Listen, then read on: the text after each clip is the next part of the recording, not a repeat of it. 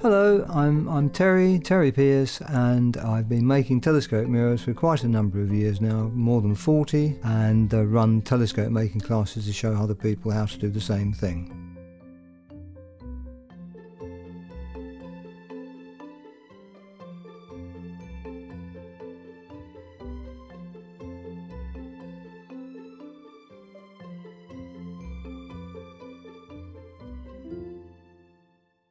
When we're talking about making a mirror, the opticians hundreds and hundreds of years ago used different grades of sand, which is nowadays called really emery powder.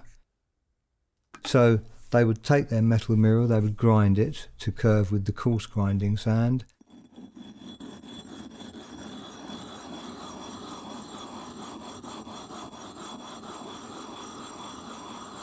They would make it smoother and smoother with finer and finer grains of sand until they had a very, very smooth surface. And then by the time you've finished and you're on the very, very finest grinding powders, it's unbelievably smooth, a beautiful, smooth, silky finish to it.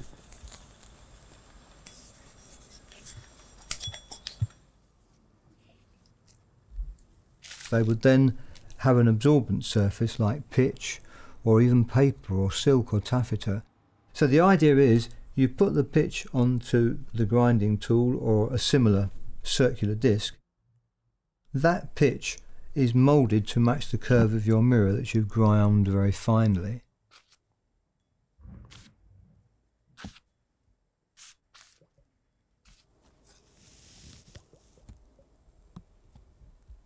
Once that pitch is hard and set, you put your very, very fine polishing powder onto your mirror.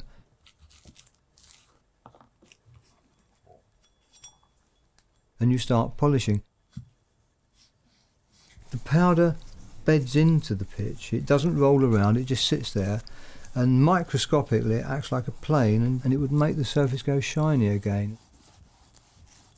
And you are aiming to make an optical surface which is accurate to about 1/1000th of an inch. To polish a mirror is at least 4, 5, 6 hours of work. The one thing you must do is not keep looking at the clock, because what you think is 10 minutes is only 1 minute past. There are various mentions of mirror makers, earlier mirror makers, even Hershel, for example, as far as I can gather. Once he'd got started on polishing a mirror, he dare not stop, and he'd work 10, 12, 16 hours without stopping, with his sister helping and feeding him while he carried on polishing away on his mirror to get this absolute perfect optical finish. A mirror the size of the one we are making here was the size of the one that Herschel used to discover the planet Uranus with.